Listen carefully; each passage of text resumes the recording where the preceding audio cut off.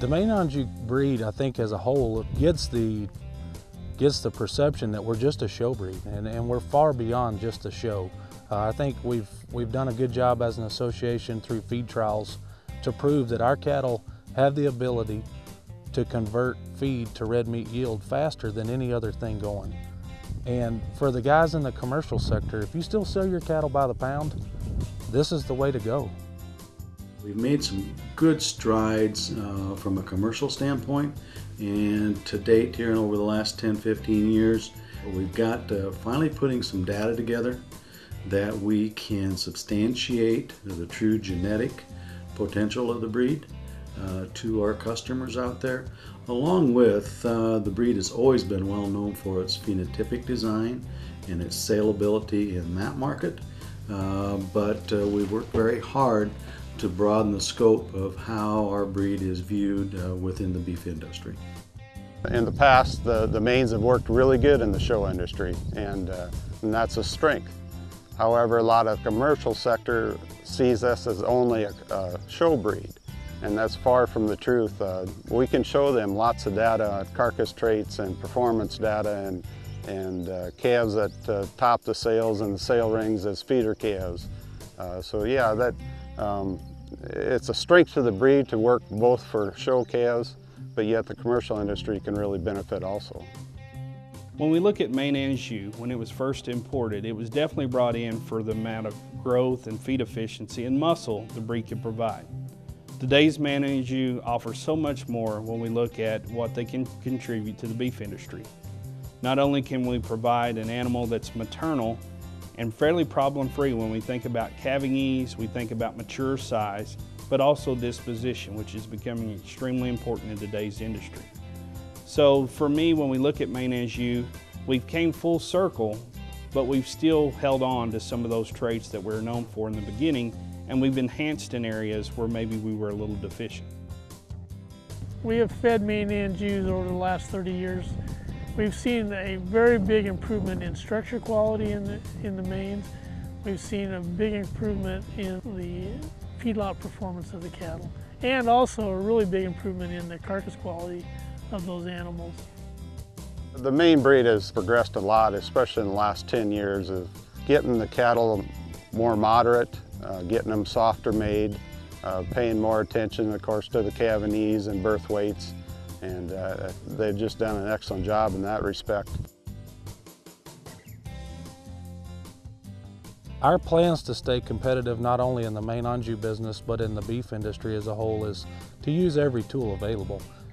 Whether that's the EPDs and figuring out where our cows lack, how we can improve those EPDs. We're big on using in vitro fertilization, IVF stuff right now, the embryo transplant. The sex semen stuff is starting to get very popular and very usable, and I think it's something that if you use everything, there's no reason you can't stay progressive. My focus will continue to be adding maternal values to the breed, improving the milkability of the breed, improving even the growth, even though it's very good right now, and improving the soundness and functionality of the cattle.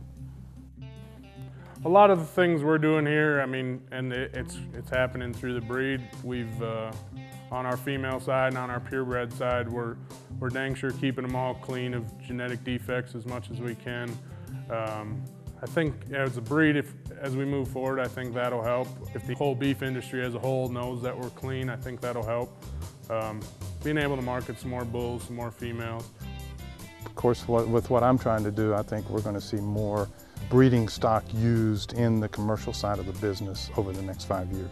I think the bull value in the commercial side of the business is already becoming evident, and people are paying attention and looking for Maine-Anjou bulls. And then I think the cows will also become more prevalent even in the commercial side. When we think about marketing Maine-Anjou in the future, I feel very, very positive about this opportunity because we have a great product that we can continue to improve upon. We have many things to me in hand that are truly assets. We can complement today's English cow herd that we know is pretty much dominant throughout the industry. We can provide added growth, we can provide calm disposition, calving ease, along with solid color There's not too many breeds out there that can provide that. The beef industry is like so many other industries. It's really at a point with this genetic sequencing and the things involving genomics that we're going to be seeing, or that out there now and going to be seeing here in the future. We're going to go from more of an association creating a certificate to an association creating value. And that value is going to be through these research programs that we're looking at funding or becoming a part of. That value is going to come through in us tearing apart that genomic model of the Maine-Anjou animal and finding out what unique selling propositions exist within that model and how we can fit them within a very progressive beef industry. The genomic tools are actually very useful and effective for small breeders to help identify and quantify the genetic merit of their animals, where in the past they've kind of had their hands tied a little bit because they didn't have very much power from their data because of contemporary group size. So Maine-Anjou for a small breed has been very progressive and very aggressive in adopting new technology, and that's certainly something that will help position them for success moving forward. EPD incorporation is something that for the Maine-Anjou business is just on the cusp of getting very good. Our association's done a great job in the last few years of incorporating the 50K project. It's something that was vital to our EPDs and to prove that our numbers matter. And I think that as technology moves forward, as we as breeders understand the value of EPDs, and not that just how good our cattle look, but how good our cattle can perform. And I think as technology changes, as our association changes and puts more emphasis and gives us more tools to use as breeders, there'll be a whole lot more incorporated.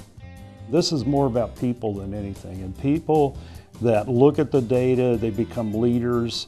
And in the Maine group, Mike Holden is who I spent a lot of time visiting with. I think Mike has a vision of where the Maine cattle can go and meet the needs of the commercial cow-calf people.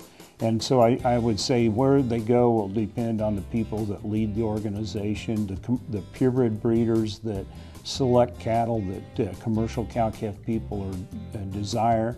That'll be the lead and decide the direction of the breed and stuff. But I think there's some sound leaders and they'll make good decisions. And certainly there's some purebred breeders that we've tested their cattle that they're headed in the right direction in terms of profitability.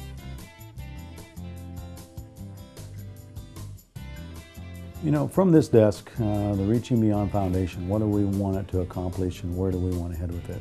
When we talk about the promotional piece that we put out, and we talk about youth education and research, and we talk about the funds that are going to be gathered in order to do all those programs and take them to the next level. I think one of the indirect outcomes that I sincerely hope is a product of the foundation is that of a renewed interest and an ignited attitude, what the breed has to offer and what it can do in a larger scope for all of our members.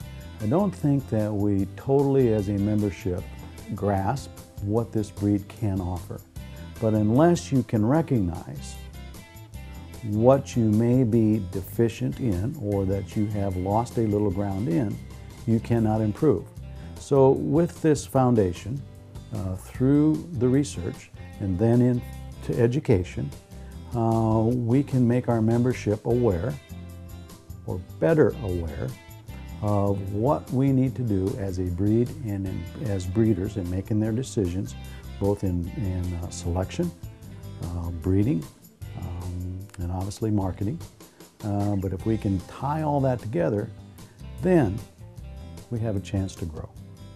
It's an investment in the future, because without that campaign and without that money to fund what we need to do going forward in terms of some of these research projects with genomics and things of that nature, we're not going to be able to compete in a very competitive beef industry going forward.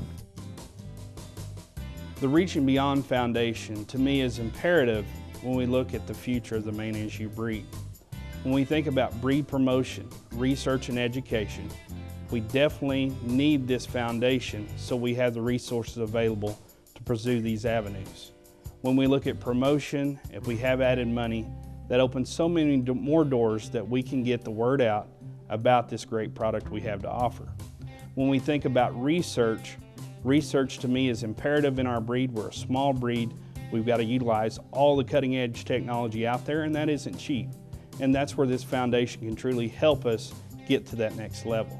When we think about education and the Reaching Beyond Foundation, to me they go hand in hand, kind of twofold. Not only for education of the membership, whether it's through seminars, conventions, meetings, whatever the case, but also through scholarships, where we can utilize those monies to help educate the next generation of American Maine-Anjou enthusiasts. Investing in the association is investing in your future and creating value for your cattle.